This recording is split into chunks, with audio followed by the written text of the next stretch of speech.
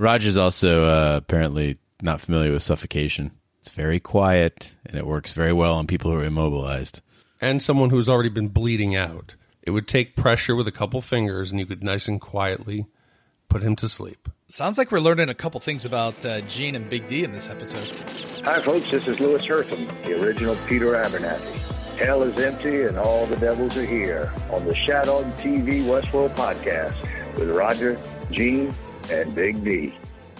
Welcome back to Shat On TV Westworld Edition, the unofficial podcast companion piece to the HBO television series Westworld.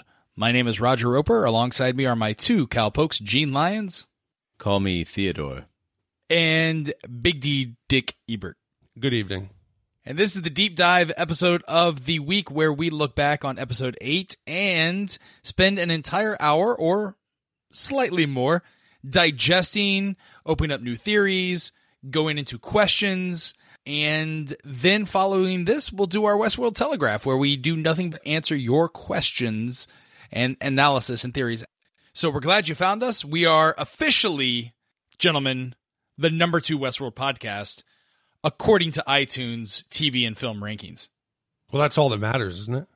Yes. Yeah, actually, I think that is all that matters. No, actually, you know what matters is the fact that people are finding us. They're listening to us. We're on everywhere fine podcasts are found, and the engagement with our fans has grown exponentially. I'm a little sad that we only have 2 more episodes to go, quite frankly. Let's keep it positive. We're going to find a replacement. That's right. That's right.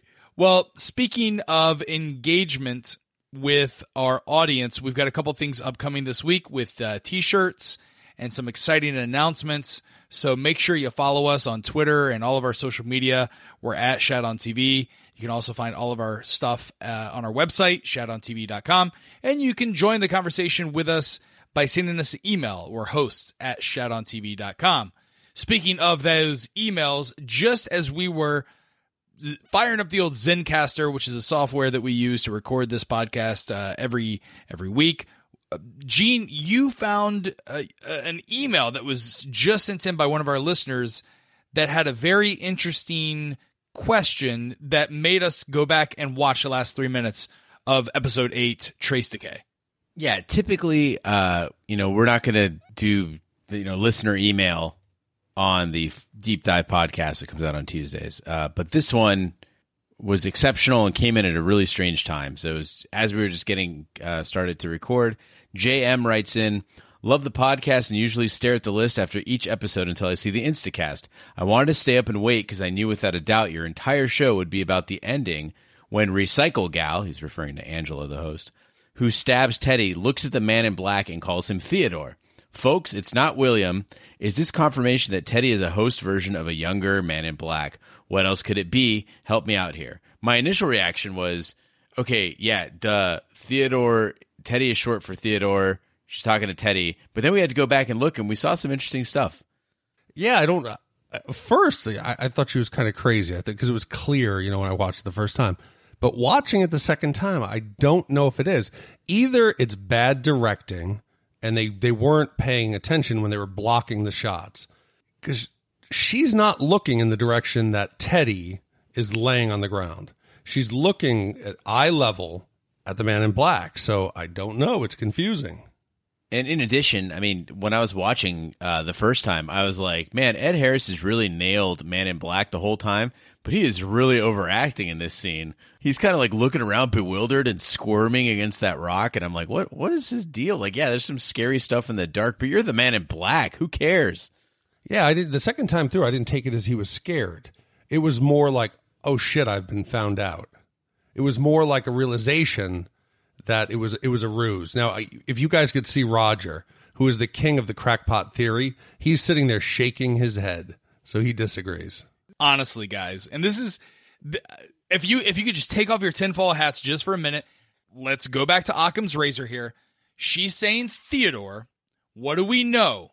What is the general rule that we try to follow here, guys? Especially you, Big D. What have we been told? Well, we've been told that Teddy, throughout the course of the season, is also called Theodore. We also know that Theodore is part of the Wyatt narrative. He's part of this whole new situation that's happening.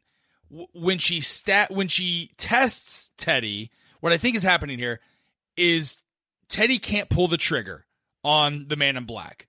And she goes and stabs him with the arrow. He falls to the ground, and she's like, we're going to bring you back into the fold, Teddy. We're going to I was testing you. You couldn't pull the trigger, but now you're with us, and we're going to reteach you how to be able to kill newcomers. This is an area, the reason Man in Black, Ed Harris, is overacting is because Man in Black this is something he hasn't seen before. He's been coming to the park for 30 years. He's never seen anything like this. He's a little bit scared because Ghost hosts, Ghost Nation, coming out the woodworks and surrounding him. That's what's happening. You want to talk about stuff we know? We know that the Man in Black is knowingly on a quest to find the maze. He happens upon Teddy, who has been captured already, then is tied up and basically handed back to him. He then finds Teddy. Then he runs into Ford. Then he explains to Ford, Ford is probing as to what are you looking for? What are you trying to do? Then further on, he gets himself into a situation where Teddy is allowed to have a memory suddenly. Suddenly, Teddy is allowed to remember Dolores and the way Man in Black treated her, and then ties him up and then basically hands him over. That's what we know. So what we're seeing here is the maze either being used as a trap or the Man in Black being misdirected on his quest to find the maze. When she says Theodore, when have we seen Teddy called Theodore before? I've seen Teddy being called Theodore multiple times. He does. I'll grab screenshots and I'll put it up on shatontv.com. This theory that Theodore is Man in Black. Listen, I apologize, JM, if I really thought this was the case. It isn't, but you've tricked somehow. You're pulling a Dr. Ford, you're pulling a Maeve on Big D and Gene, smart, factual, logical men who I used to trust, and now I'm not so sure. We're not saying we believe it. We only went back and watched it. And if it is nothing, then it was a peculiar way to shoot that scene. Listen, I think you're trying to incept me here, and I won't let inception happen. Okay, let's just move on. Thank you. It was a good conversation, but I haven't seen them do much that wasn't without a purpose. So I think it could be a classic misdirection. Do we want to put a bet on this? I'm willing to bet. It's Christmas time, guys. It's right around the corner. We've already had a couple bets about whiskey and stuff like this. I will bet both of you a bottle of whiskey that Theodore, Teddy, is not the Man in Black. No, there's no way I'm taking that bet, because I'm not saying that, again, neither of us is saying that we necessarily agree with this. What we're saying is that the three of us watched this Sunday night, and all of us thought, oh, she's talking to Teddy. Then we get this email, and we go, and my first thought is, okay, do you not know that Teddy is short for Theodore? Duh. Like this is, of course we didn't talk about it on the Instacast because there was nothing there to talk about. And then we reviewed it, and it looks on second thought that, like at second viewing, that there could be something there. We're saying that if that is the case, it would be something that blew by everybody except for JM. And now we would go back and look at it and go, you know what? Actually, they might be onto something. Yeah, that shot was blocked. Way too peculiar. All right, so JM's, I'm going back to the email here. Let's go back to the email. Reading verbatim, he says, folks, it's not William. Is this confirmation that Teddy is host version of younger Men in Black? What else could it be? Help me out here. I have a crazy theory. Yes, all right. What's your crazy theory? How about the Man in Black? His name is Theodore. No. We don't know his name. William is Man in Black. Oh, hold on. Listen to me. The old man who's sitting there, right? Maybe his parents named him Theodore. If you're trying to convince yourself that that scene is supposed to show that the Man in Black's name is Theodore, I politely and respectfully think you're crazy. With all due respect. JM, thank you so much for your email. Really appreciate you listening. So for those of you who have never tuned into the show, we do things a little bit differently here on Shat On TV. We don't do scene by scene. We talk in big buckets, big overarching themes that we saw, and we dive into that. We ask questions, we bring up theories, and we ask for your feedback so that you have enough time to send us in your answers and your analysis to hopefully make the top 20 on the Westworld Telegraph. Gentlemen, we've got a lot of buckets today. Hopefully we can get this thing done in under an hour and a half, but there's just so much that we learned The episode title was, of course, called Trace Decay. As always, we start off by talking about the title and how it related to the episode. I think that, Big D and Gene, this was probably one of the most obvious title names for the episode since the first episode, the original. Would you agree? Yeah, absolutely. Some of them have been a little more, confusing or a little more obscure. I think this one's, very obvious. We're talking about trace decay, the idea that there's a physiological or a chemical change in the brain that marks a memory, and then that will decay over time. And it's very important to understanding how memories are working for the hosts and how that differs from human beings, how problematic it would be. Actually, we think of our memories fading as a bad thing, and people, would want to have a memory that was, like a steel trap, but that could be problematic because it makes it difficult to tell when something happened, how long ago, how powerful the memory was. If all of your memories carried the same weight, that would be very, very confusing inside the brain. So I think it's a very on point, very clear and very helpful show title. Yeah, and I think this kind of harkens back to the conversation that Bernard has with Dr. Ford in the beginning, where he's asking, how do you differentiate between host and human? Is there a difference? And Ford states that he thinks there really is no difference. But now we see that there is a real true difference, that the AI has not only a perfect total recall, they can remember everything, but they also remember exactly how it feels. And that reminds me of, the actress Mary Lou Henner.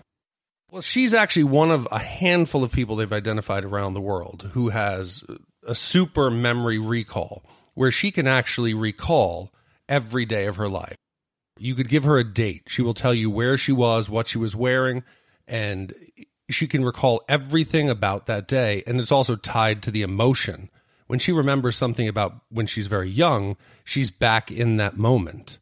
And what's interesting about it, just the last thing I'm going to say, is most of the people with this condition are unable to keep a relationship. Very few are married because they never forget. So every time there's a fight, imagine if your girlfriend, if you had one, Raj, would be able to tell you every single time you've done something wrong. If you said, you know what, I didn't leave the dishes in the sink. And she said, well, you did it on the 5th, the 4th, the 19th. Then you also did it last Tuesday. You did it. So it stops them from being able to move forward. I wonder if we're going to find out this memory is actually a hindrance and it's not really helping them. Regardless if my past girlfriends had a Mary Lou Henner-like memory, they would still hold that against me. They would still say, well, you left dishes in the sink on Monday, Tuesday, Thursday, and Friday. Like, they would still make it seem as if they had this type of memory. But trace decay theory also has some criticisms, right? Like, it doesn't necessarily explain why we never quite forget how to ride a bicycle. You never forget. Once you learn something, you can't forget that.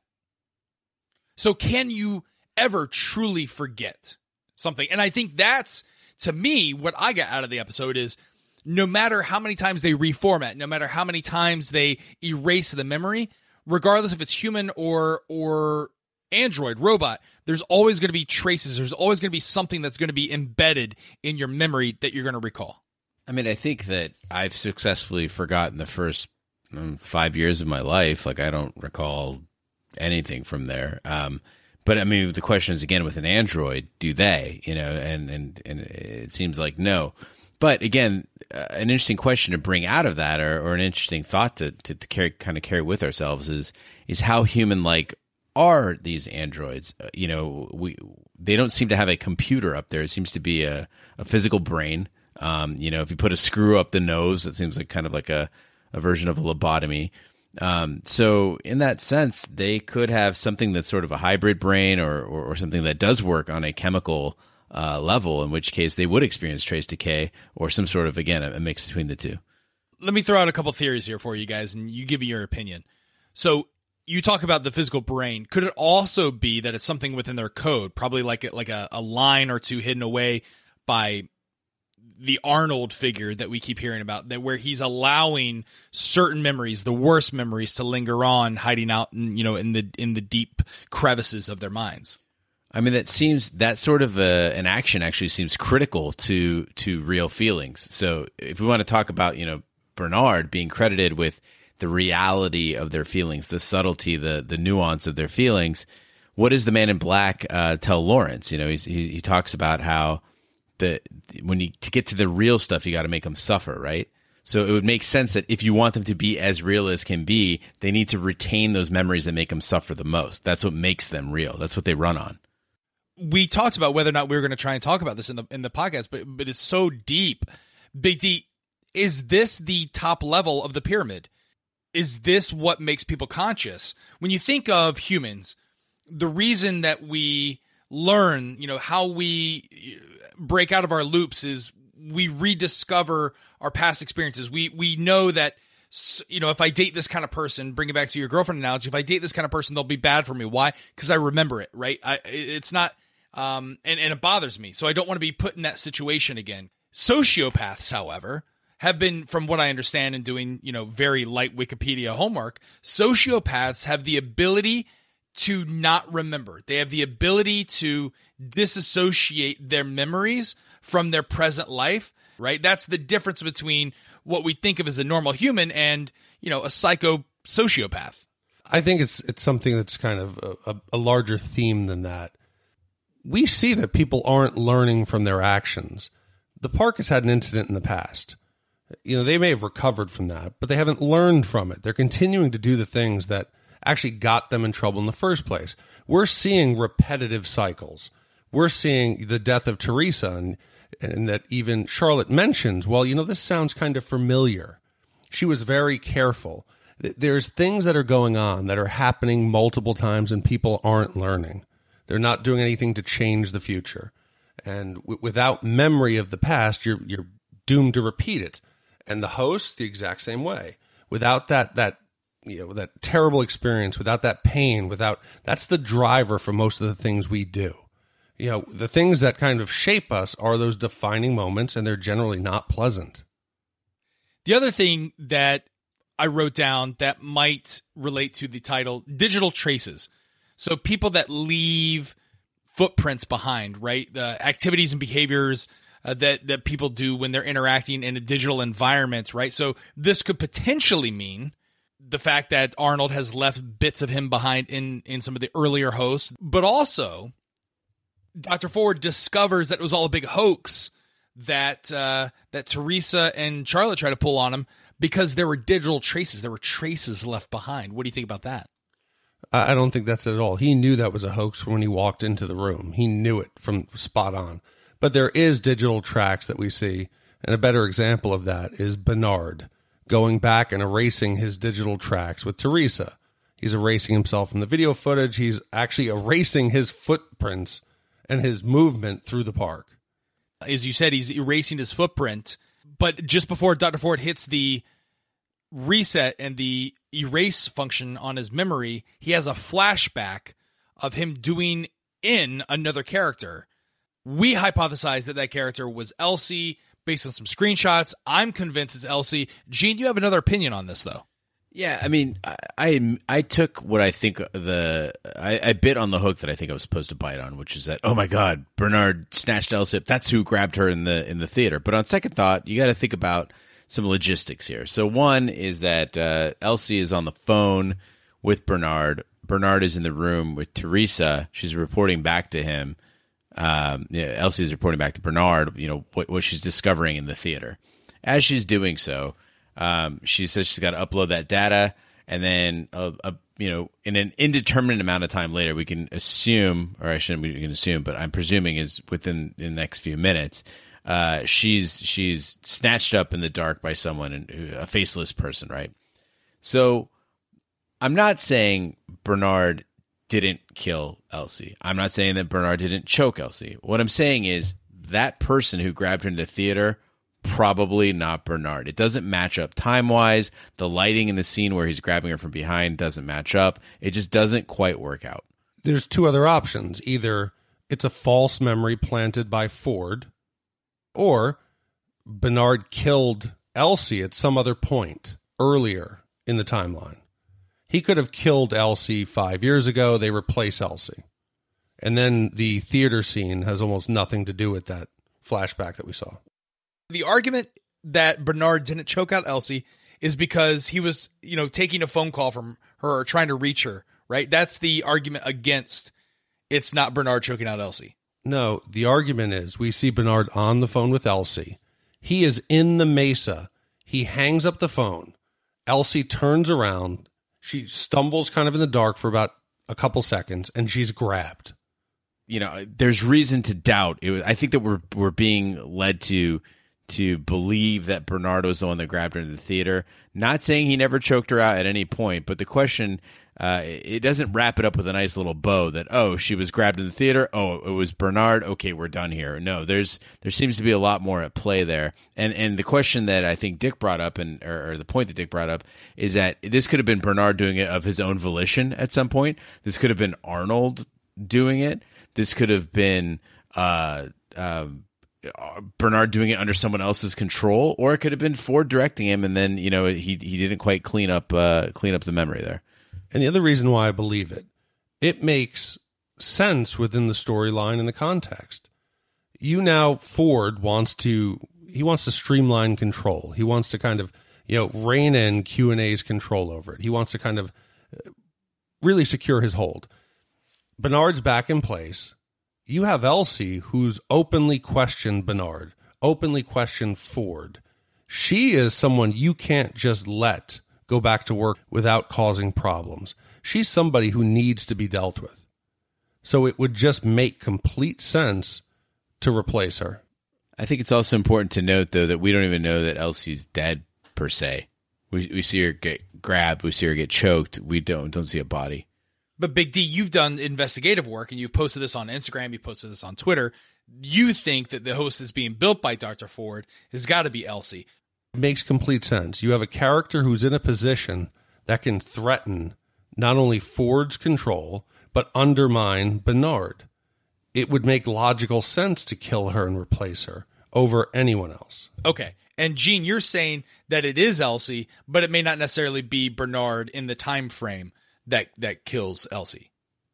I'm saying we see three things. We see Elsie get grabbed by someone in the dark, not necessarily Bernard. We see Bernard choking Elsie, not necessarily real memory. And we see a body being built, that's for sure. Don't know whose it is.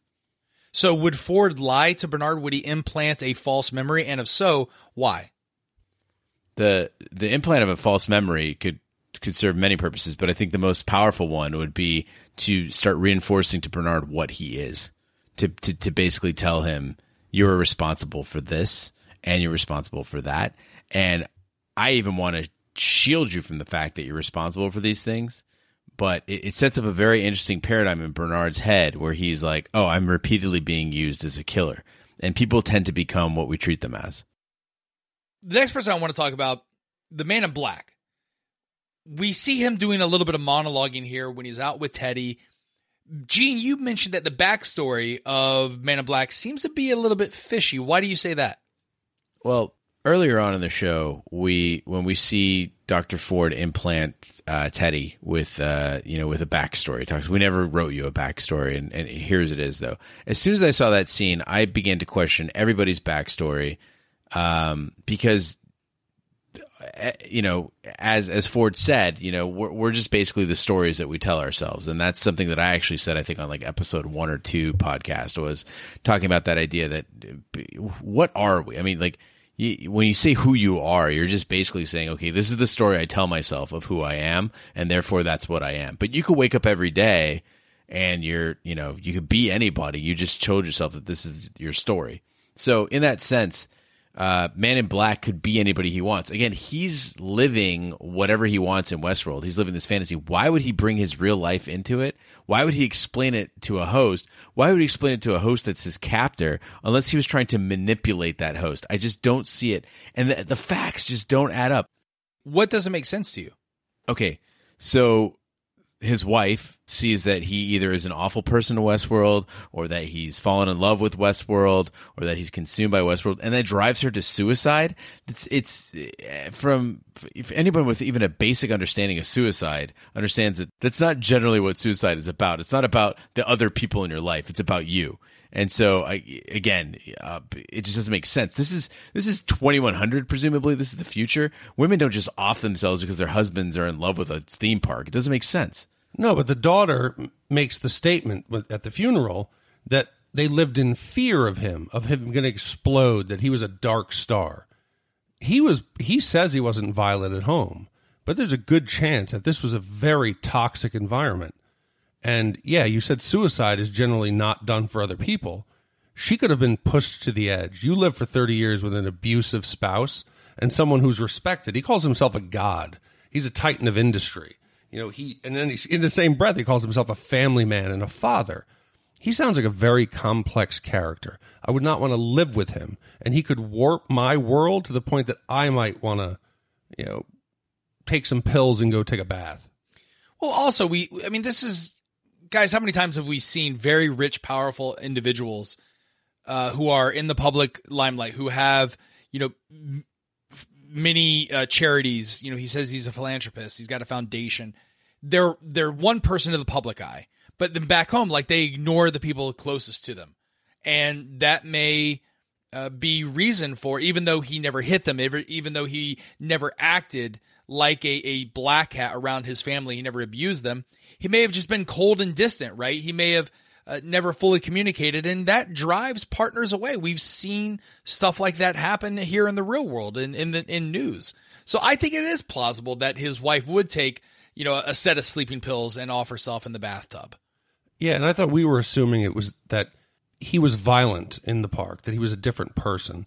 But I think it was Jez Bell on Twitter who had said it could also be the emotional component, that he was very distant from the family, but when he went into the park, he was a very loving man. He could have been the complete polar opposite, that he wasn't playing the black hat, that he was like the ultimate white hat, that he was almost having like a family, a second family in the park, and he could open up and love and be what he wasn't at home. And that would be enough to twist my mind. If I found out that my wife, was cold to me and couldn't open up, but then she had, a relationship with an artificial human and was what I had always wanted but could never get. Yeah, emotional affairs are almost as damning as physical affairs, is what you're saying, Big D. Yeah, it's not even the affair. It's just he was that person. Why could you not open up and love your own kids or love me? You had to go to this park where it was all fantasy. Well, for us Man in Black equals William truthers out here, is it possible that he married Juliet after Dolores left him out in the cold and he kept pining for Dolores to the point to where, his wife offed herself? I mean, she is related to Logan and therefore she could be unstable. And I brought this up when I was, one day I took like 8 pages of crazy ass notes and I developed a full timeline where I thought, because I'm not completely sold on that, but it's possible. I just hate the whole William is a man in black, Logan's a man. I hate it. I just don't like it. But it would make sense to me in what we're seeing. That William, he's feeling for Dolores. Dolores is having an awakening. So obviously now, William feels like he's in love with something other than a typical robot. He feels like she is real. She's alive. If something were to happen to Dolores in the park, she gets killed, but yet the Man in Black has found out that it's possible to kind of free her and bring her to life. He could then be driven to spend 30 years trying to solve the mystery of bringing his true love back. And he goes to the park, sees Dolores, and the whole time he's tormented that she can't remember it. It's almost like that stupid Adam Sandler movie, 50 First Dates, that each day you have to wake up and the love of your life has no idea who you are. Okay, so I brought this up on the Instacast, and I got to bring it up again. If Men in Black's motivation for being there is Dolores, even if he's not going to call her out by name to Teddy, it's a little strange that that's not the story that he presents, that I've got to free the person I love, that I've got to, instead he's talking about killing Maeve, killing her kid, seeing something he's never seen before, that host, basically resurrected momentarily, and then the impression of the maze, and then bringing Arnold into the story. All these factors have jack to do with a Dolores storyline. Why wouldn't he bring that up? No, but it could very well be that he thought what happened then, he's in love with Dolores. He thought it was a one-time thing. Didn't know it could ever happen again. When he kills Maeve, I just shot my own theory down because he says, I've never seen that before. Bingo. So yes. Okay. Just right there. Woo, okay. All right. No, let me carry this on. Let me see if I can keep this theory going. When his wife dies, he comes back to the park, which presumably, according to the timeline, is a year before what we're seeing. Correct? Because Maeve, we know, has only been at the saloon for a year. Yes? So after his wife dies, he comes to the park, kills Prairie Maeve. Little Maeve on the prairie. Yes? And he does that because he wants to prove to himself. He wants to figure out whether or not he's this man that his daughter, Emily, tells him he is. This dark star. He wants to see if that's him or not. And he discovers that these hosts, there's something deeper. There's consciousness. There's an attachment that these seeming robots that he's been around for 30 years, there's something deeper to it. And therefore he wants to figure out what that deeper meaning is. And he wants to see if he's truly in love with Dolores, he wants to see if that's real. Yeah, but the other thing he realizes is that he has no emotional reaction to it. So I think that's also affirming what his daughter said, that he is cold, distant, unable to feel. So I think to him, it's a realization of who he is. Well, the realization that we got is our Twitter fans have shit all over our blackmail hypothesis that we talked about on the Instacast. There's no possible way that information is getting to his family that then made her go and off herself. What do we think back of that now that we slept on it 24 hours? All I said was that his family got information from somewhere. So it had to have come from an experience within the park. So it doesn't have to be blackmail.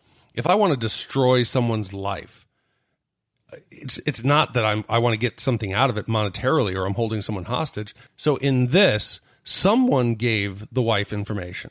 So I may not have been for blackmail purposes. It could have just been revenge. Either one's acceptable. Well, I think the big question here is again, there's two camps, guys.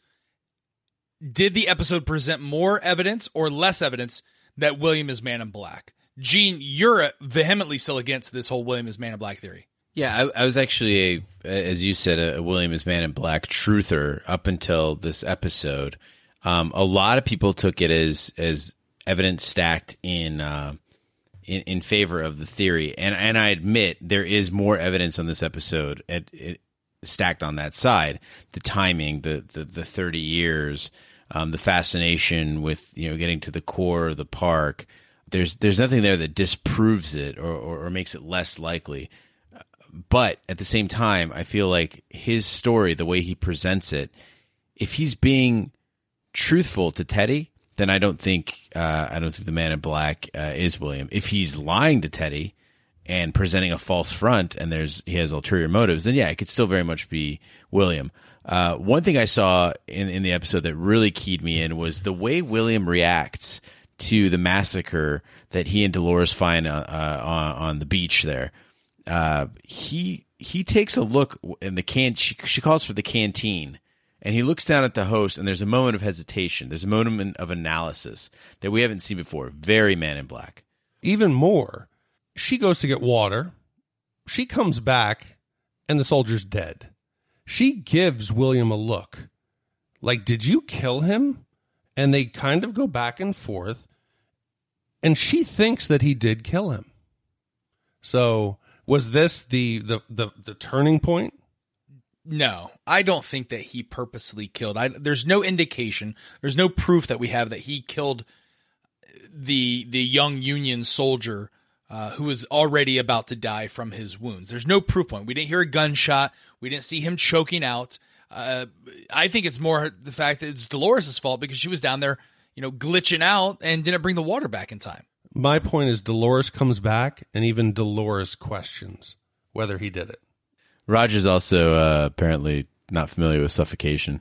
It's very quiet, and it works very well on people who are immobilized. And someone who's already been bleeding out. It would take pressure with a couple fingers, and you could nice and quietly put him to sleep. Sounds like we're learning a couple things about Gene and Big D in this episode. It just means both of us have seen One Flew Over the Cuckoo's Nest. That's all.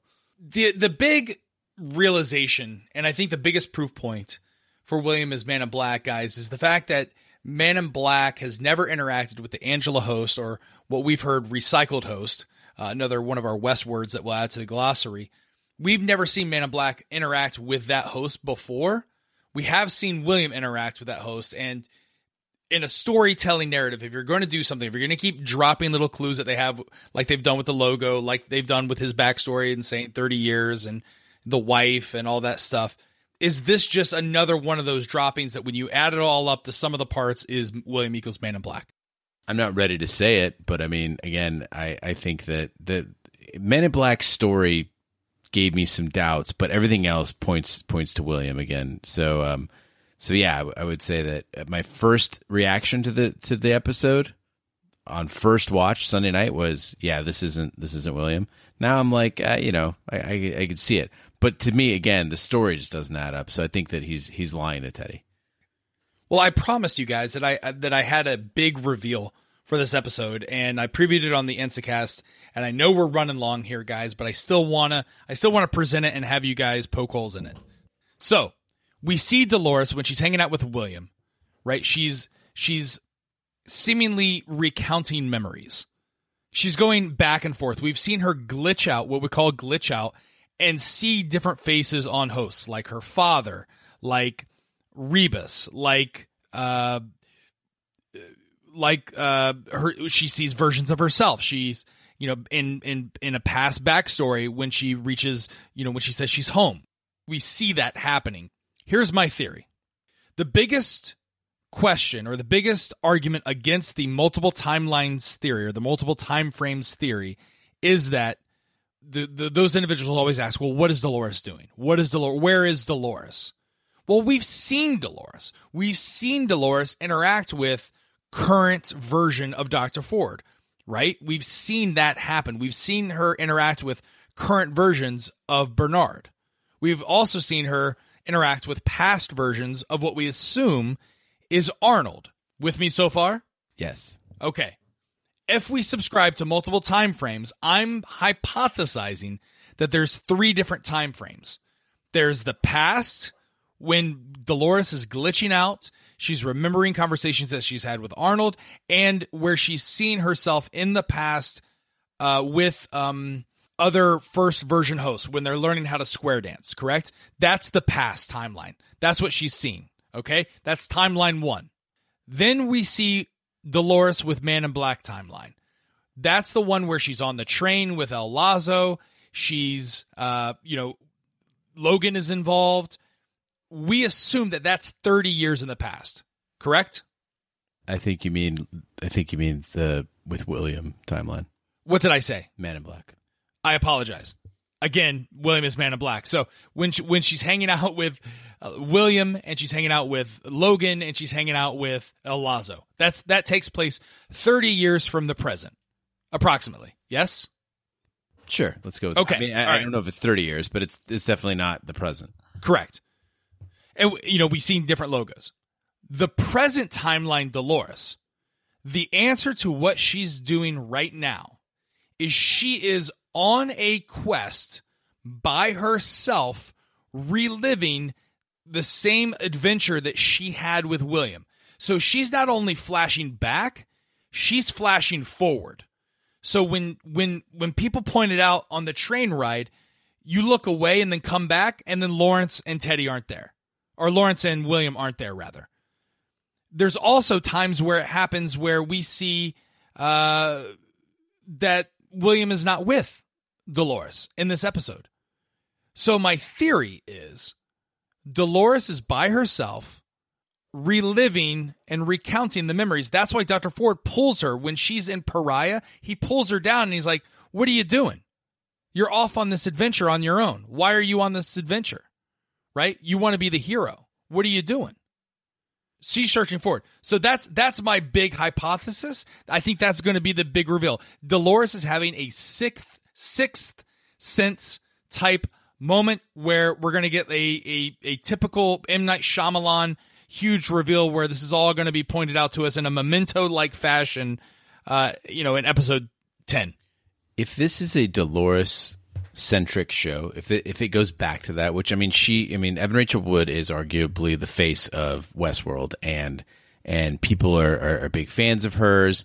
You know, there's a Dolores backing for sure. If this ends up being a Dolores centric show, there are two possibilities that you just brought to my mind, that you just evidenced. One of them is that this is the maze. This is the maze. This is the process you go through with the maze. You recall these key points in your life that bring you to a consciousness or to an escape or something.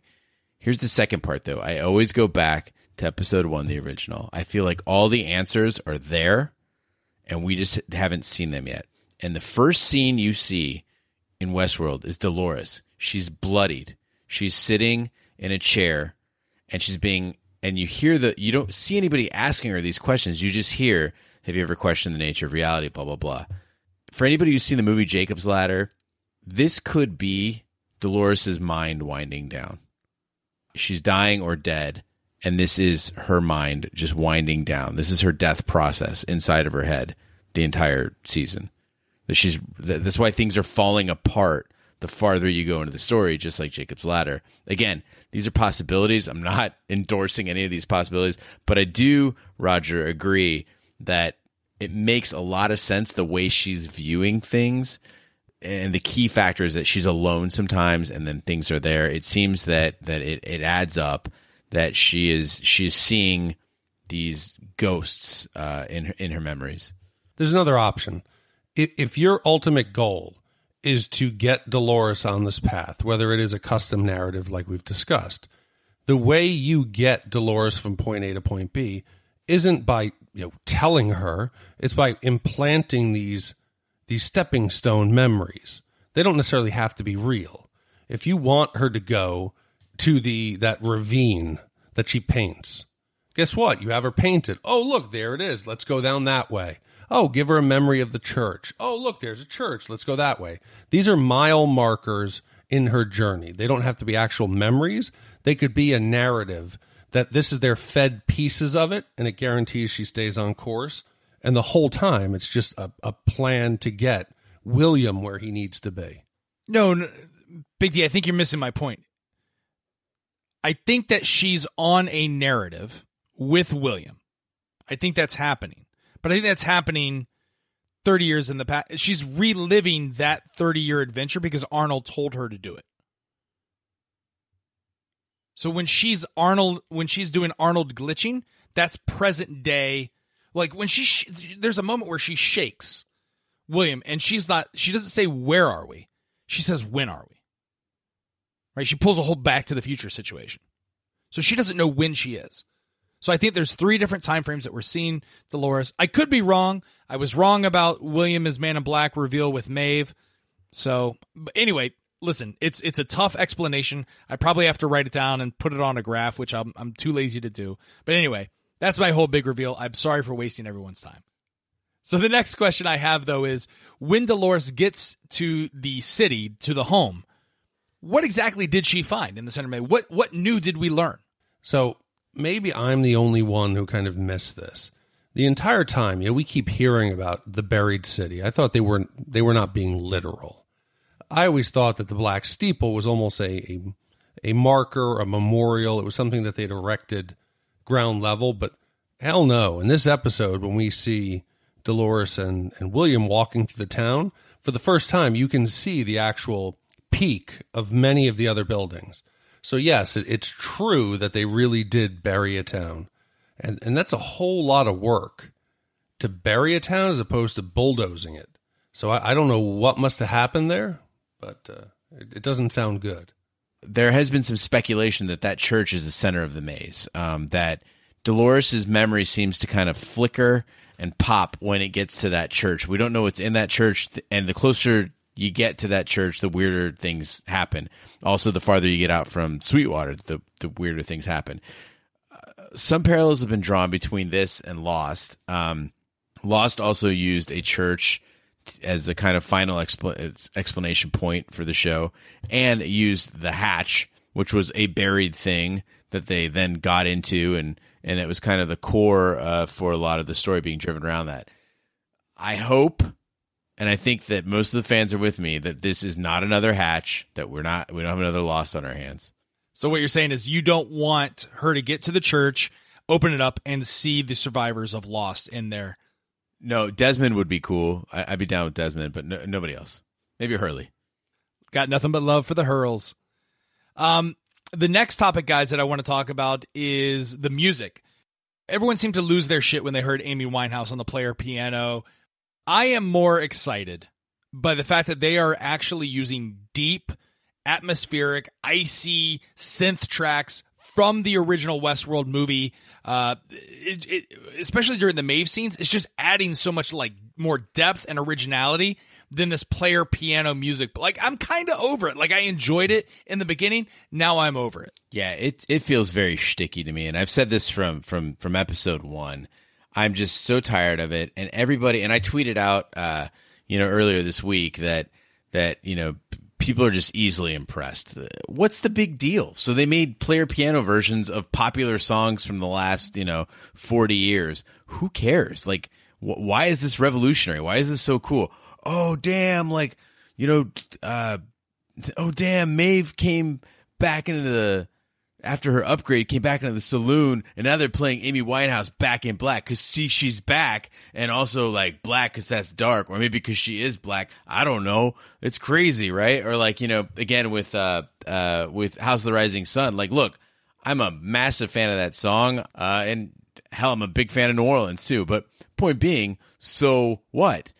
My favorite points, just like you, Raj, are when they do original soundtrack, original score. The synth is a very cool, tell to the robot or android origins of the show, and a nod back to the movie.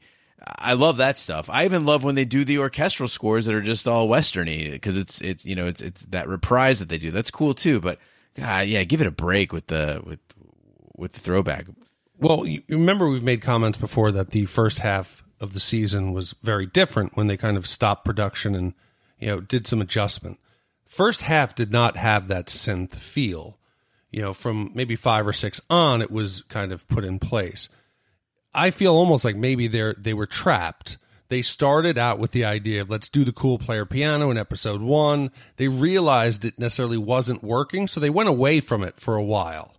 But I think they still need to throw some in there. So I know you're not a big fan of it. I'm not so much a big fan of it, but it doesn't detract from my enjoyment.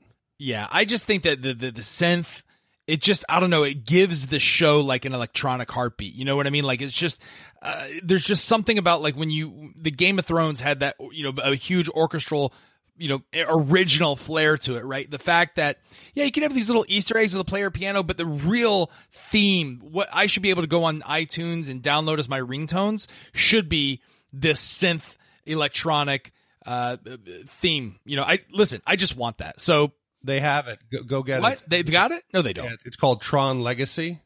You can go download the soundtrack today.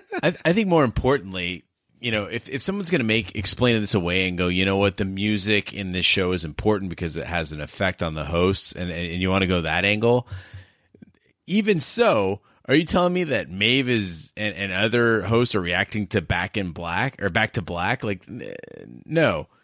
Back in Black, maybe that'd be pretty badass. But no, but again, in that case, give us some, pull out some classical pieces that have really deep meaning mathematically, or have really deep meaning thematically. There's a lot. If you're talking about the expanse of music that you have to choose from, you could pick some stuff that is that has actual relevance to the storyline.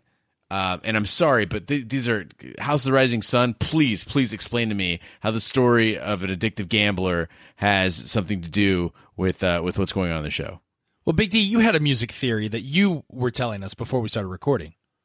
Well, I picked up on the second viewing when Maeve, after the incident where her daughter's killed by the man in black, she is brought down for inspection, and the techs are kind of freaking out because she won't respond to the verbal commands. They pull in Bernard and Dr. Ford, and they tell them to leave the room. The only way that Dr. Ford can get her to calm down is, he said, it's something to the effect of, let's use an old trick from the past. And he starts playing a piece of music, which is audible. The first time through, I picked it up that it was just background music, but he's actually playing a wave file that then causes Maeve to almost kick into a docile mood and sit down. And I think, Gene had picked up on something even further than I did on what the music was. So Ford's actual statement is a trick from an old friend. And I'm assuming that old friend is Arnold. And the song that he plays is actually Reverie. That's the name, that's the title of that piece. And so in saying so, I think that the show is then crediting Arnold actually with the initial invention of the Reverie, perhaps. Or, maybe it's an homage to him. But in any event, Reverie seems to be actually the piece that brings her affect down immediately. And it's not the first time that we've seen Dr. Ford play Reverie. It's also not the first time that we've seen Dr. Ford use music. There is a scene where Dr. Ford is meeting with the Man in Black and Teddy. And the first time I watched this, I thought that it was the phrase that he used with Teddy about the past, perils of the past, whatever. And that recharged Teddy and brought him back online and gave him energy and brought him back kind of from the brink of death and needing a blood transfusion. Now part of me wonders if there was either it was the music or a combination thereof. I'm still sticking with the words because the words seem to be the most powerful thing in the show. But he does play music in that scene, and it has an effect. Yeah, I also picked up another very quick flash where it looks like music is being used for a different purpose.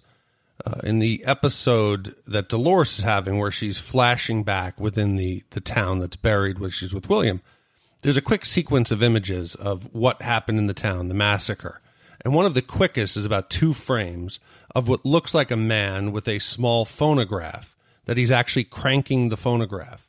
Now, he's playing music while everyone in the town is running for their lives, where people are being shot and killed.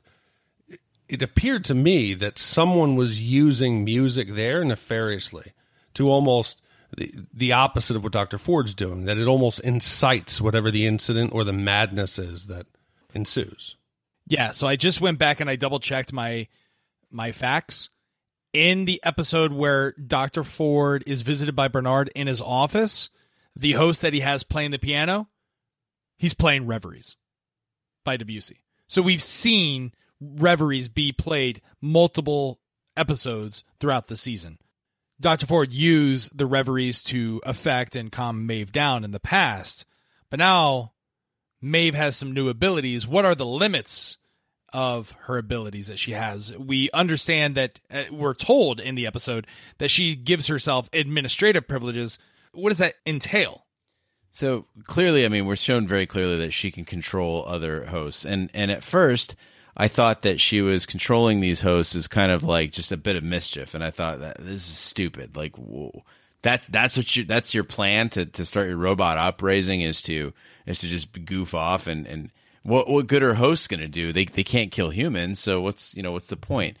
And then I realized something after reading a lot of again the brilliant listener mail that we get. There's a theory out there, and I love it.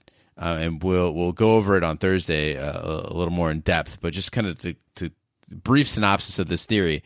Maeve wants to get into cold storage. That's her goal. So she's causing all this mayhem, drawing all this attention to herself to get herself down there, because that's where that army is. That's where she's going to find her people. I made this prediction on Twitter. We're going to see White Walkers at the end of the season, and the White Walkers are cold storage. Now, to get back to your question, what else can she do? It seems that she still has to use verbal cues, as we mentioned on the Instacast. She has to actually talk to people. But it doesn't seem like she has much difficulty. There isn't much of a barrier for her. It's not like it takes a lot of effort for her to control other hosts. No, but I don't even think the control over the host is her biggest ability. She has access to the Delos mainframe. She's laying on the gurney, and she's telling them where to go to walk her around. She has complete knowledge of the structure, where they should go to do when they're going to have Felix work on her. She says, make the second left, go right. She knows about the vertebrae, the C4 explosive, without Sylvester telling her. She knows it. So she has access to, I think, their full database. So she knows everything that's going on. She may be playing dumb, and I think she has a plan, and I like the cold storage idea. But she seems to have knowledge about all the safety protocols. She knows when the shifts are changing. She says, if we wait until 8 o'clock, the shifts are changing, you can move me up there. How would she know that? Is it safe to say at this point that Felix is a host? I mean, I hate to guess that far out, but she would not trust. I don't think she could ever trust humans that much. Now, granted, she's a master of reading people, but it just seems like the way that she can control him and the way that he counterbalances Sylvester, I wouldn't be surprised on that. No, I think he's all human. She had been watching him for a long time. When he was trying to resurrect the bird, the humanity in him is clearly there. He's a sensitive, loving soul. And she saw she could nurture that. He couldn't kill that host bird. I think she felt confident. And it was also a test. She now won't question Felix. I like that. Yeah, it was her old, canary in the coal mine trick that she, pulled with Felix, testing him out. Canary. So with that, though, one of the things I see with Maeve, though, is I'm questioning now her nature because initially, she seemed very concerned with the plight of Clementine. She seemed like I thought she wanted to protect other hosts, whatever. But now, in her mention of raising an army, is she hoping to liberate all the hosts, or is she just looking out for Maeve herself? Because she seems very, very comfortable making hosts shoot each other, making hosts take the fall, manipulating everyone around her just to her end. Yeah, she in the past seemed to really care and felt terrible about the suffering that the hosts were going through. Now it's become almost comical, where she revels in it. She enjoys watching she has the deputies shoot each other for no apparent reason. She could have told them, hey, everyone here is a law-abiding citizen, and they would have walked off. Instead of that, she thought it would be kind of cute to have them kill each other. So that she says she is a survivor, and she's only looking out for herself. Yeah, I agree. And is there a comparison between Maeve and Dr. Ford? Right, and that's the thing is that Ford, she treats the host much in the way that Ford does. In fact, I'd say Ford is almost more compassionate toward them. But it is a question that people have said, well, how could Ford be a host because of the way he treats hosts? Well, I think that we're very clearly seeing that this is a very Animal Farm sort of situation. On the flip side, Maeve still has a very strong connection to her daughter, and also she does seem to want to create intense mayhem in this situation to draw attention. So maybe having people just walk off wasn't enough. Maybe she needed it to be an absolute shit show to get the park's attention to have them come down and get her. Yeah. We don't know what happened to Maeve when she's taken away, but the fact that Big D, you mentioned it, and it's not C4, although I don't understand why they wouldn't have just used C4 vertebra and C4 explosive. It would make sense, but it's C6 actually is what she says. I meant C4, the explosive. Oh, well, it's C6 is the vertebra. That's the explosive in her spine. Okay, I'm talking C4 is the type of explosive in vertebrae C6. Okay, got it. All right. Why didn't they just say C4 then? Because it's in C6. Because they're talking about the vertebrae, not the explosive. But it would have been just easier for them to say C4 explosive in C4, right? I don't know. Anyway, so I think what's going to happen, guys, if I could just make a prediction here, and again, I apologize for making predictions here, but I think what's going to happen, she wants to get captured to go down because she knows she has to have a total rebuild, and they're going to take out that C6 vertebra. And then when that hole happens, she's going to get up and escape. I can just throw cold water on your theory right now. Do it. The entire cold storage is already partially broken down. They've been sitting there for a while. She could talk to the entire town and just scream out, hey, everybody, get behind me. And they would do it. All right. That's pretty good. But before they put her in cold storage, wouldn't they just zap her with the old drill? It's not worth the risk. Just get up onto the second floor, go up to a balcony, scream out to everyone commands. Just yell out, everyone, you're here to protect Maeve. Form a protective circle. And they would do it. Well, with that being said, who's going to be the next human to bite the dust, and why, and by whom? Sylvester in the study with the candlestick. I think Sylvester's safe, and I'll tell you why. Sylvester's safe because he's just narrowly escaped death. Very rarely does a show put somebody in a precarious situation, let them survive, and then kill them in the next episode. The thing is with Dr. Ford, not sure if he's human. Could be. I mean, I think he is. Sizemore, not sure if he's human. Could be. I think he is. So that leaves us with Charlotte, who I think is human. I don't think she's going to be dying anytime soon. The next human to bite the dust, it's just such a hard question because I don't know who is human. But of those four, Ford, Sylvester, Charlotte, or Sizemore, I would say that Charlotte is at the highest risk. And that's not because she's a woman. The next host to die is going to be me because it's 2:16 a.m. Yeah, I think the next human to bite the dust, and I predicted it on the original intro cast. I think Dr. Ford could bite the dust. I think he's going to be the next one. It's probably going to be at the hands of Bernard or Maeve. And we're going to find out that Dr. Ford's actually a human, just as I predicted. Are we talking about the present day, or are we talking, are we go back? I mean, maybe. No, we're talking present. The next person we're going to see die? Yeah. Anyway. So guys, that's all I had to talk about as my buckets. Have I left off anything that you guys want to talk about before we wrap up and get ready for the Telegraph? Yeah, I think the first couple minutes had the biggest reveal and gave us the most information with the conversation between Dr. Ford and Bernard. Dr. Ford lets us in on a lot. He lets us know that the humans, that the engineers, hit a brick wall. There was a limit to what they could do. And his solution was to create Bernard. And by creating Bernard, they were able to achieve what the human engineers couldn't. And he says, it was to find the heart. So we now know that at least Bernard has been there with Dr. Ford and an equal partner that he actually says, you and I, created this. That Bernard was responsible for most of, and you guys think it's the reveries, but I think it's more of the personality. Every other host that we've seen in the beginning was very rudimentary. They're very simple. It's like Old Bill. And he really couldn't understand speech that well when Dr. Ford was talking to him about the Greyhound. And he says, I've seen some battles in my day. That is not the host. That's the limit of human ability. You now bring on Bernard. He's had a longer experience in the park. His history there is much longer than we are led to believe. And I think his relationship with Dr. Ford will play into Arnold's death and how they worked him out of the equation. The point that you're making is Bernard's been around longer than what we've come to learn based on what we've been told. Bernard has been around for about 10 years. But we've even wondered, was he once a human?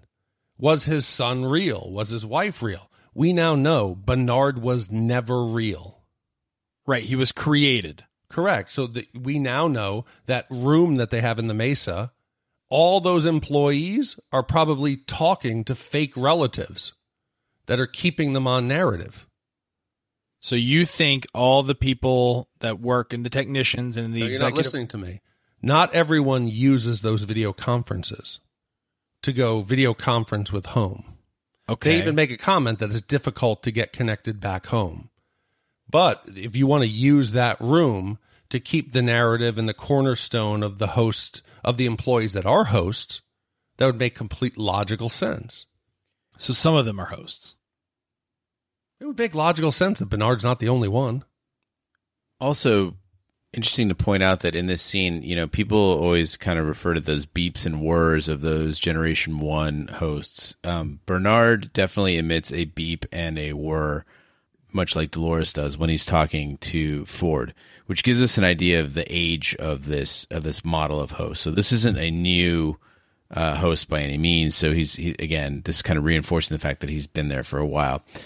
I picked up also, and I think you did as well, Roger, the reference to Frankenstein, the one man's life or death line, and I think a lot of people noticed that, and it seems like I was actually even tweeting back and forth someone on Twitter where basically we were talking about, the idea that she said, well, I see this playing out like a Frankenstein story. I said, oh, like you think Bernard is going to kill someone that he loves and then, see himself as a monster and regret ever being made? I'm like, God, I hope that never happens. Because it already did. I mean, this is clearly a Frankenstein story being told out there.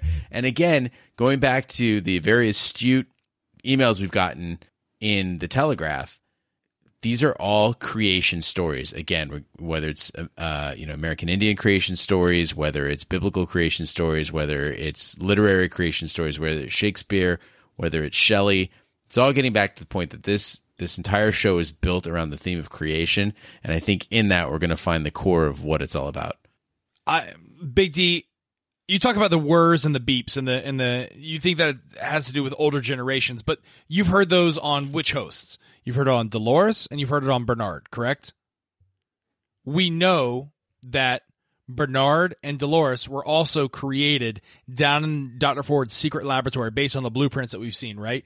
So perhaps the beeps and the whirs only come from Dr. Ford's special hosts that he's made. I'm with you on that, except for the fact that you can see that the 3D printer that he's using to make the new ones, they're being constructed much in the same way as the ones that are in the main facility.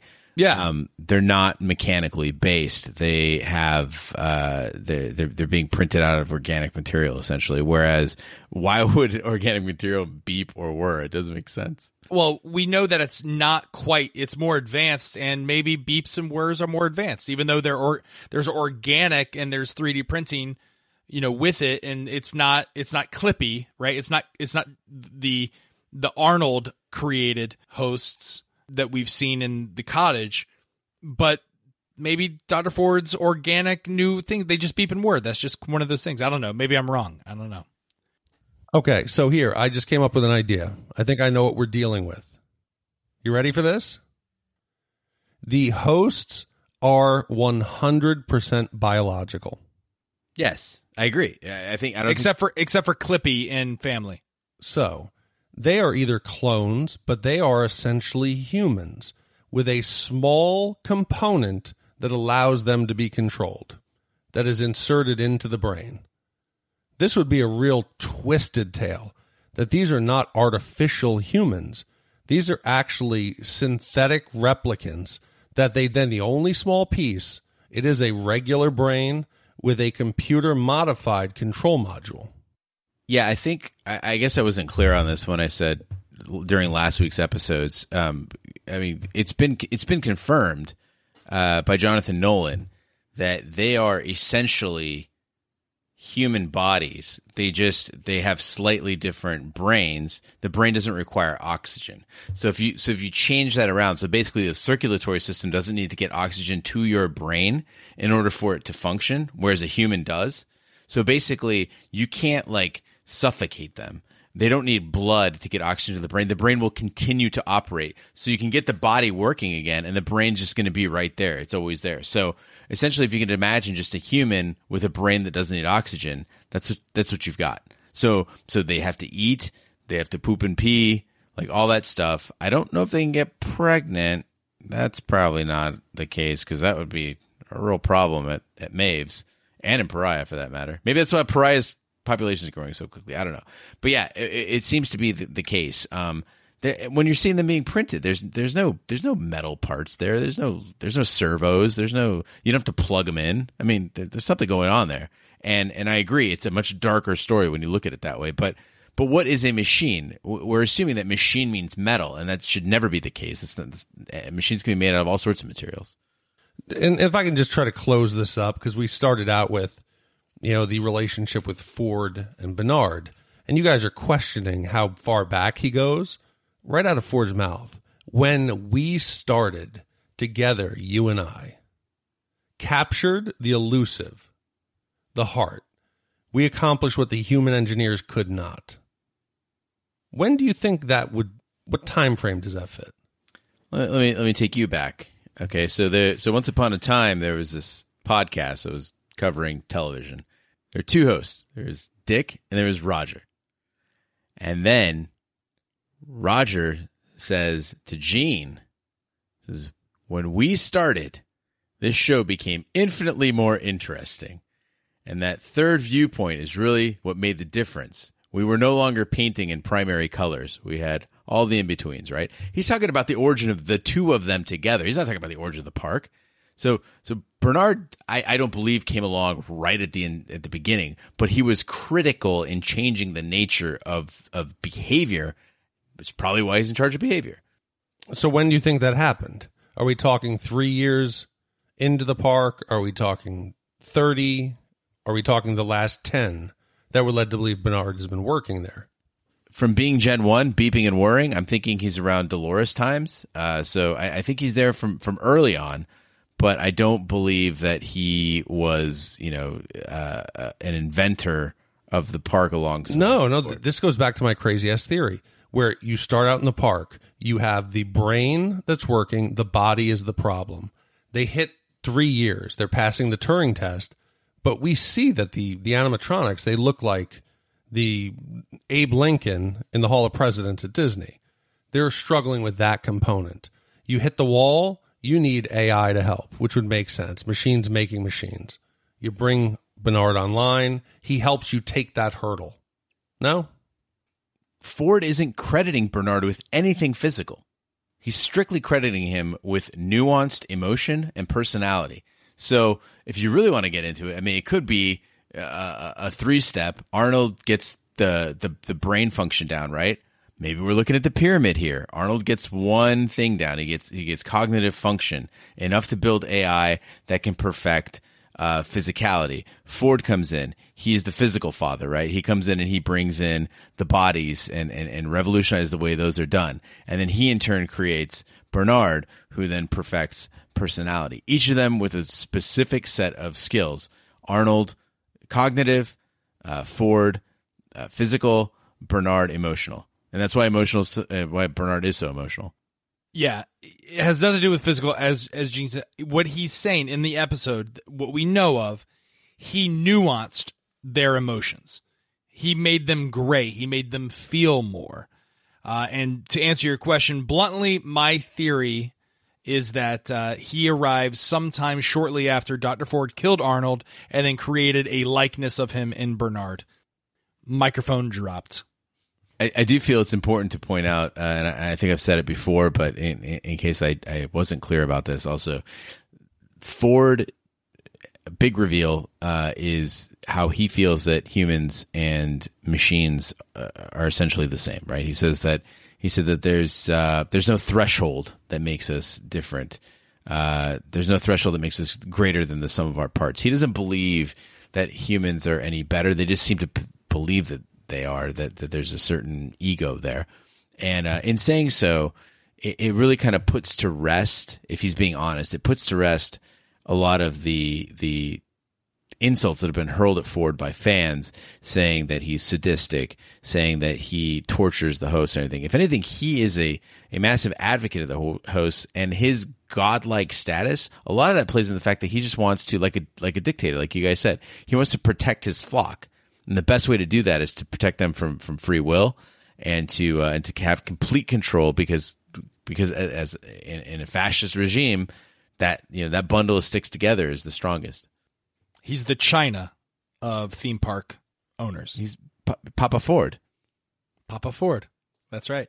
Yeah, no, I still think that Dr. Ford is somewhat a hero in this story. But that's he's killing people. That's right. So, anything else? Guys, we're way over time. We appreciate you guys. We know we've talked about this in the past. We like to keep things down to an hour, but we went a little over. So thanks for sticking with us. Big D or Gene, is there anything else before we shut down and get ready for the Telegraph on Thursday? I need to go to bed. Big D's poor guy's got to edit this. So if there's nothing else, then we'll go ahead and we'll start wrapping things up. I want to give a shout out to our boy, Lewis Hertham, the original Peter Abernathy. Thank you so much for doing our cold open over our theme song. You can follow him on Twitter. Please do. He's at Lewis_Hertham.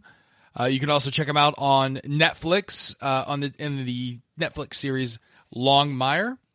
Be sure to follow us and subscribe wherever fine podcasts are found. And while you're there, maybe go ahead and share that with a friend or a colleague, or while you're eating Thanksgiving dinner this week, maybe you tell your drunk uncle about Westworld and how there's a podcast, and tell him what a podcast is and how it's kind of like, the radio, only on demand. And tell him about Shat On TV podcast and how he can learn more about the show with boobs and guns. So you can do that, again, Stitcher, Google Play, iTunes. Also, have your drunk uncle just take his phone, leave a 5-star review for us. That's probably the easiest thing you could do for us. So make sure you do that there. You can also find us in all of our crazy theories on our website. Just go to shatontv.com. We're going to have a big Black Friday sale with our Westworld t-shirts. Be on the lookout for that. Make sure you follow us on our social media pages. We're at Shat On TV on Instagram and Twitter. We're also on Snapchat. Search for Shat On TV. We're also on YouTube and Facebook. Just search for Shat On TV Westworld. And if you want to email us, if you want to send us a theory or analysis, make sure they're really good. You might make the top 20 and get featured on the Westworld Telegraph that release every Thursday. Be sure to follow along with us as we live tweet during Sunday's East Coast viewing of Westworld, and after that, wait for our Instacast that happens every Sunday. On behalf of my two cowpokes, co-hosts, and great guys who will never invite me over to Thanksgiving dinner with them, Gene Lyons and Big D, this is the Raj saying we'll see you on Thursday at the Westworld Telegraph. Thanks.